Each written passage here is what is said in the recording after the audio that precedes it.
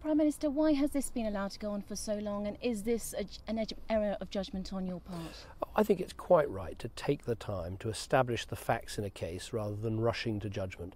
I quite understand why Liam Fox has decided to resign, though obviously I'm sorry to see him go because he did a good job at the Ministry of Defence, clearing up the mess left by the last government and giving good leadership to that department, particularly while we've been in action in Libya and also, of course, in Afghanistan as well. So I wish him well for the future, and I'll be announcing a replacement very shortly.